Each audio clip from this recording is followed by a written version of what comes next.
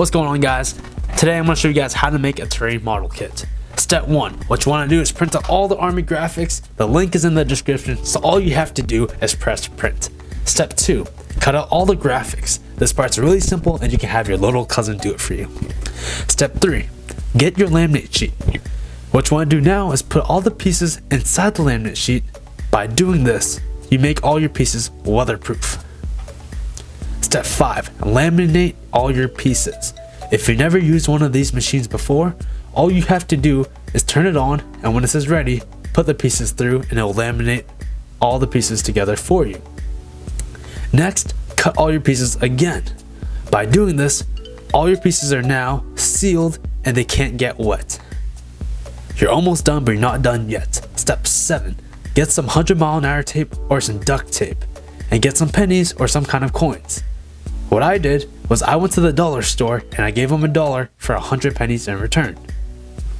Put the pennies on the back of the cards.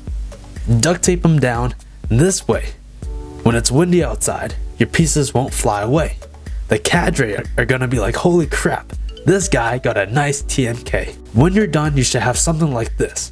As you can see, on the back of my pieces, I have coins duct taped on there.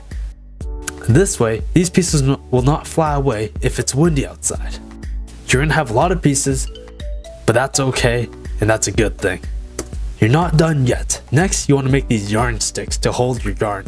I made these out of popsicle sticks. What I did was I took one and I broke it in half and duct taped the ends together, and then I wrapped yarn around the center piece. I did this again for all the different colors on a map. Black for man-made objects, blue for water, and so forth. I don't have green here, but you can have your own green yarn stick. What I do is I use the leaves I find outside as vegetation. To hold all the pieces together, I use this pencil case kind of thing. I write my name on the front, and on the back I write TMK, Terrain Model Kit, so everyone knows what's inside this bag. To put the pieces away, I just shove them inside, and they should fit pretty easily. To accompany my TMK, I always bring some 550 cord. And there you have it, guys. I showed you guys how to make a terrain model kit. In the next video, I'm going to show you guys how to use it and how to brief the terrain model kit with your operations order. I'll catch you guys in the next video.